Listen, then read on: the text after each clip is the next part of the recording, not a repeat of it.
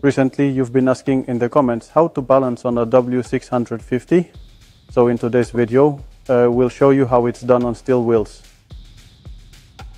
Let's go with the steel wheel. We start by placing the wheel on the machine.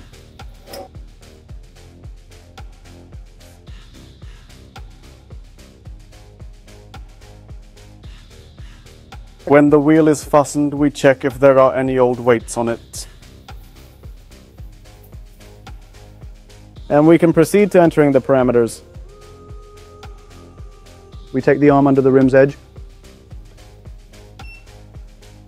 The machine automatically read the distance and diameter for us.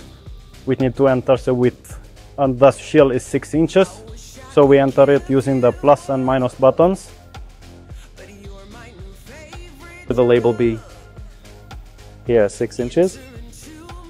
Once we have everything entered, we close the cover.